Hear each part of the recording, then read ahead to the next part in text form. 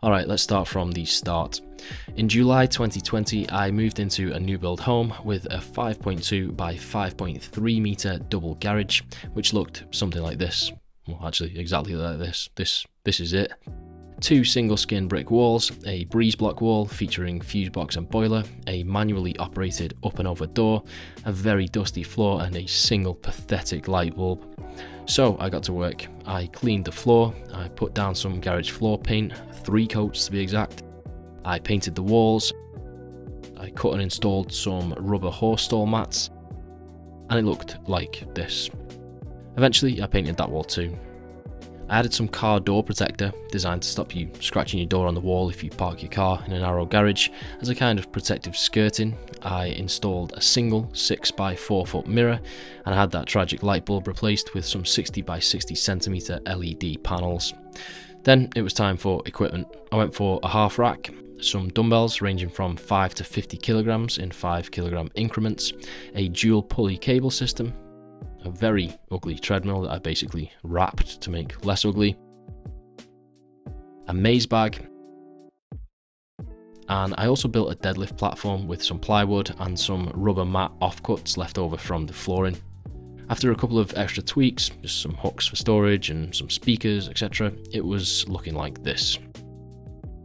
And that's as far as we got in that original home gym build video. I haven't updated you at all since, but you can go back and watch that whole video if you want a more in-depth explanation of how I did everything. Now, let's get you up to present day. So going into winter 2020, I quickly realized it's cold, and whilst I got some great, insightful advice from the internet, such as why don't you try not being a little bitch, I eventually opted to insulate the roof. Now, there are a few options for this. You can plasterboard the joists at ceiling level and lay your rock wool or some similar fiberglass type insulation on top. Obviously, if you want a really good finish, you could then get that plastered and painted, or just paint straight onto your plasterboard. You could use something like Kingspan between the rafters at roof level, but that's very, very silver, so you either have to board the ceiling still or find some way of covering it if you don't want to feel like you're inside Apollo 11 every time you train. Or you could do what I did, which is get spray foam insulation. Now, this is ugly, messy, probably slightly more expensive, but it does have its benefits, one of which is it's quick. Now, if you do this, do it before everything else so you don't have to cling film your entire gym like I did. Anyway, this was done in a few hours and it cost me about £800. As mentioned, it is particularly ugly, so I needed a solution. Boarding and painting seemed like a ball ache of epic proportions and really overkill because I didn't need a hard barrier, I just needed to hide that spray foam. Now, you can paint onto the foam, but that would also be very awkward, messy, and probably still quite ugly. Instead, I bought some 1.5 by 2 meter thin black polyester sheets and I used a staple gun to fix those to the joists. Now, when I'm filming YouTube videos, all you can see is black and the ceiling blends nicely into the wall. It was cheap, easy, and it does the job perfectly. However, this whole roof insulation process made essentially no difference whatsoever to the temperature, and I will come back to that later, but let's move on for now. The next thing I did was buy a leg extension. It was an X-Demo leg extension from Precor. Now, I really hated the ergonomics of this machine. I just felt like this pad did not sit in the right place, so I almost never used it for leg extensions, although a very minor silver lining if you really are a glass half full kind of person. It did turn out to be decent for hip thrusts. To fit this in, I moved the dumbbells from that side of the gym to the other side in front of the mirror where they are now. I swapped my initial bench for a different one and eventually I got another leg extension, this time an extension curl combo. This was another mistake. Whilst the leg extension movement itself was fine, the stack was too light for my needs. I wasn't really able to do sets of less than like 15 and have them actually be difficult enough.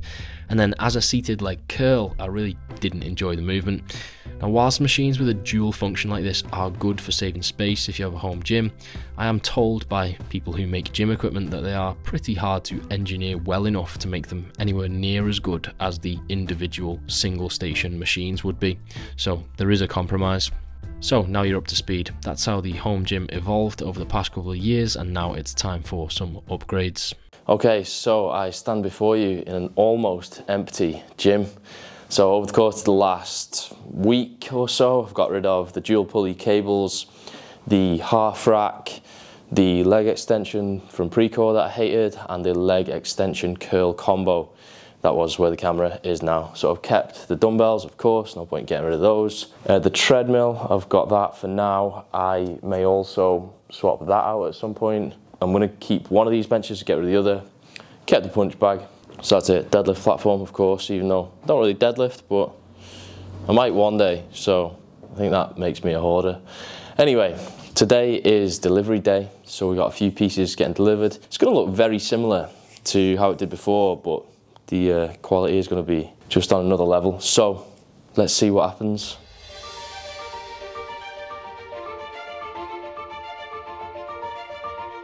So we had a big delivery yesterday. I'll show you all in a big reveal at the end of the video. For now, the next task is insulating this door. So I mentioned earlier that I did the roof and it made fuck all difference, right? Now that is because you're losing heat through this thin sheet of metal with lots of air holes in it. There's also a bit of a draft underneath, which I think I might also have to figure out something for as well. But anyway, for now, what I'm gonna do is insulate the door. So what I have here is some more like interior spaceship design. Super foil. I'm basically gonna put this along here, cut sheets of this, do big panels, and then what I'm gonna have is a really silver door, which is gonna be pretty ugly. So I also have some more of the sheets that I used, for the ceiling. So what I'm thinking is, I'm just gonna staple these to these, cut them to size, fill in the panels, and then we'll have to figure out something for around the windows as well, because obviously I want to keep those windows because I've got zero natty light except for that, and yeah, obviously want to keep it. And if you can see, there's these wooden posts as well. I just want them to blend in, so I'm either going to paint those the same grey as this wall, or I'm going to paint them the same black that I've used on, you can't see because I've painted it black, but a bit of wood that goes around the top. That's it. Next up, the door, and hopefully once this is all blacked out, it'll be another good backdrop to use for videos and stuff, and it won't look like I'm filming in a garage. I don't know how neat this is going to be, but I want to do my best, so let's do it. Alright, so I went back and forth on a few different methods for this. It was kind of awkward, to be honest, but eventually I decided to make a kind of curtain slash drape thing to cover the bottom 2/3 of the door. That way it's just a pure black background that you won't see on camera. What I will say is I have noticed a big difference since doing this in how the gym keeps heat. I still have to get warm in the first place because there's no actual heating in the gym, but after a few sets I can usually do the rest of my workout without a shirt, which is ultimately the goal, so it's certainly serving its purpose.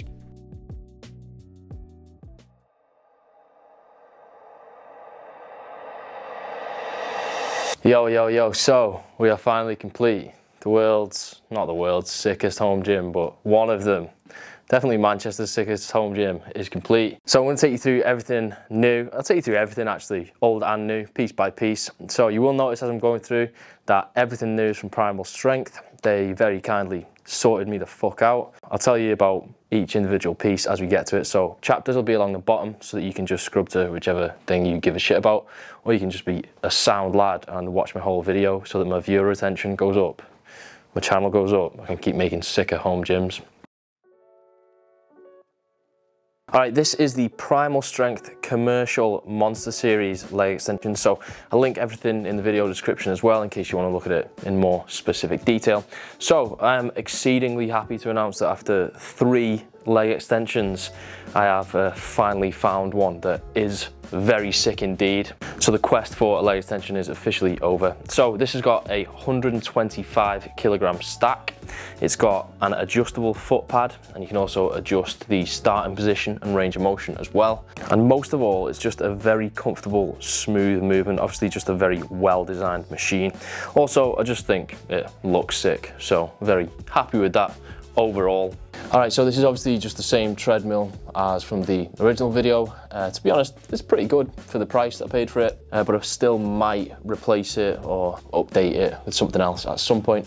I'll come to that later. Okay, next up, this is the Primal Strength Commercial Dual Adjustable Pulley. So, first thing to mention, just look at it. It's an absolute beast of machine. Just love the way it looks. I love these big metal panels that cover majority of like the stack and the mechanism stuff. I just think it looks generally sick.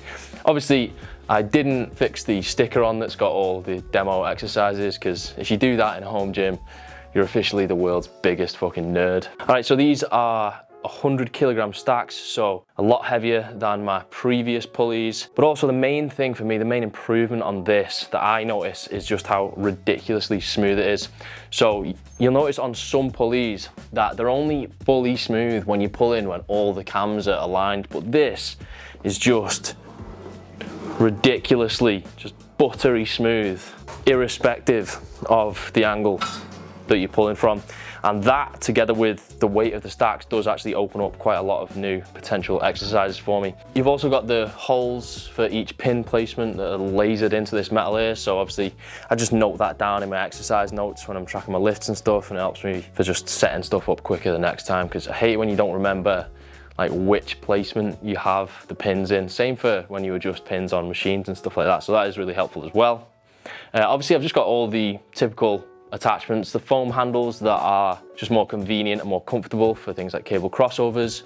I've got the metal handles that are probably better for your heavier pulling exercises because your wrist straps grip onto them better. I've got the standard ropes for tricep exercises, stuff like that, and also some cuffs if I want to use those for some raises. You can do pull-ups on here, however, my head gets dangerously close to the ceiling. I can do them, but not with the hat on. So I do them on the rack anyway. I've obviously still got the same dumbbells as before, as well as the punch bag and also the deadlift platform. I've also got this flat bench, which was the first bench that I ever bought in lockdown when I was still living in an apartment. I just use that more to sit on and put things on, but I keep it because it's good to have two in case me and my girlfriend are training at the same time, and it's also really light and easy to move around the gym. I've also got this belt for weighted dips and weighted pull-ups, as well as this weighted vest. To be honest, I use the belt for dips and pull-ups, and the vest I sometimes use for weighted push-ups with the parallettes that I've got over there. They're not really part of my program, but I just think press-ups on those parallettes feel really good. Okay, so this is the Monster Series adjustable zero gap bench from Primal. So this is a similar bench to one that I've had previously, but I ended up swapping that out for reasons that I don't really want to go into because I'm still salty about it. So it can go flat, obviously, it can go incline, it can go decline, and you can also adjust this seat back and forth so you get rid of the gap. Obviously, to use it as a decline bench, you do need to put the leg attachment on it, otherwise you'll fall off. Again, I just think it looks sick, very solid bench. Super happy with it. All right, so for plates, I've got a pair of each of these from 5 to 25 kilograms, and these are the Performance Series PLV Olympic weight discs. They're just more convenient than my old bumper plates because obviously they've got the handles so you can grip them, and also they're not ridiculously massive, so when you're doing curls and stuff, you don't look stupid doing like easy bar curls with a 5 kg bumper plate each side. So there's that. Okay, now the pièce de résistance. This is the Primal Strength, what's it called? The Primal Strength Power Rack Combo Smith machine. So obviously functions as a normal rack with your J hooks and spotter arms, so you can do your overhead press, squat, whatever you want to do. However, you've also got a fully functioning Smith machine system as well. There's also a bar for doing your pull-ups, as well as a landmine attachment built in, so you can do your T-bar rows or whatever you want to do there. There's a little hook there, I guess that's for battle ropes, which I will never do in my life. I also have a dip attachment, which I use a lot as well. So obviously, I previously just had a half rack, which is fine. It's like your bread and butter if you're building a home gym. Once you've got free weights, half rack's like pretty much the next thing. However, for this tiny bit of extra depth of about 10 inches or something, I've got just infinite potential new exercises that I can do. So I think that's a pretty good trade-off, right? And really that brings me on to the whole reason for this refurb, and the thing that I think anybody who's building a home gym should be thinking about, should be at the forefront of your considerations. So when you've got a home gym, what becomes quickly apparent is the things that you can't do, and they are the things that you end up actually making the journey to the gym for. So that's really what I wanted to cover with this whole gym refurb. So I'm going to just quickly go through the main things for me. First, we have leg extensions. So yes, you can do squats, lunges, and whatever compound free weight exercises you want to do for your quads. However, A, they don't target your quads in the same way as leg extensions do, and B, you don't want to have to do this big, taxing, fatiguing compound exercise every time you want to hit your quads.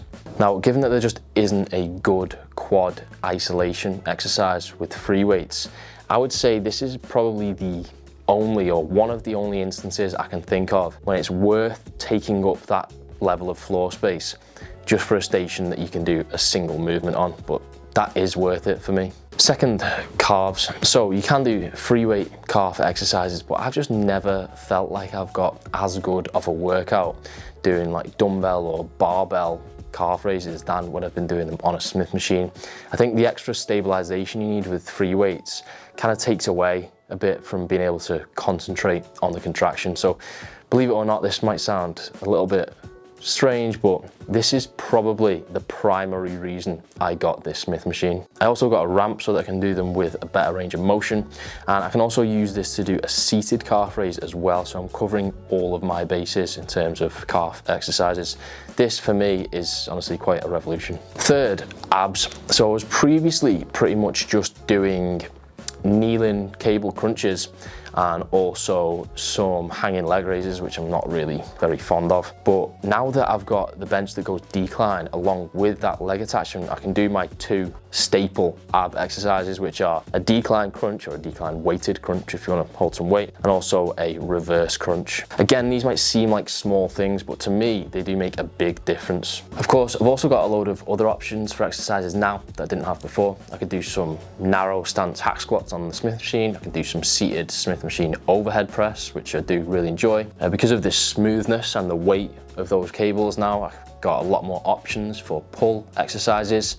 One thing that I have been enjoying a lot recently that I could do on the previous cables, but it just didn't feel quite as good, is some lying lateral raises. Probably my favorite exercise at the moment. 1, 2, 1, 2, levels check, sort me levels out. All right, people, so I'm just finishing up editing this video. Wanted to check in real quick, just say a few things before I leave. First of all, thanks again to Primal for sorting me out with all that gym equipment. I genuinely can't stress enough like how impressed I am with it. It did exceed my expectations on every level. If you are decking out your own home gym, PT studio, even commercial gym, obviously check them out. Don't take my word for it. I could be a paid actor. You know, check the Trustpilot reviews, which I have checked. They are sick. I first heard of Primal because they were recommended in a home gym community Facebook page. That is also a very good Facebook page if you are trying to get, like, you know, advice on building your own home gym. Second of all, obviously that wouldn't have happened in the first place if you all didn't watch my videos, so I have to also extend a thanks to you. I am blessed beyond a belief. I'm going to move on from saying thanks because this sounds like a fucking Oscar speech. If you have any questions about building your home gym, setting it up, what equipment to get, stick them in the comments, because that's the kind of shit I actually do enjoy talking about. You know, at this stage in my YouTube career, don't get me wrong, as much as I appreciate it, like, you know, I think I've answered like how to get abs so many fucking times. I'm kind of bored of it, but if you ask me how best to use a 6x6 foot floor space, then I'm going to chew your fucking ear off. So yeah, any questions you've got, stick them in the comments. I'll try and get back to you. Last thing to say is, obviously it's never done. Your home gym, if you've got one yourself, you'll know that it's always just a work in progress. If you've got any suggestions and stuff, I've got a little bit of extra space I could use. Yeah, so watch your space. Obviously it's always just it's always the start. See you later. Jordy Lenny is my hero.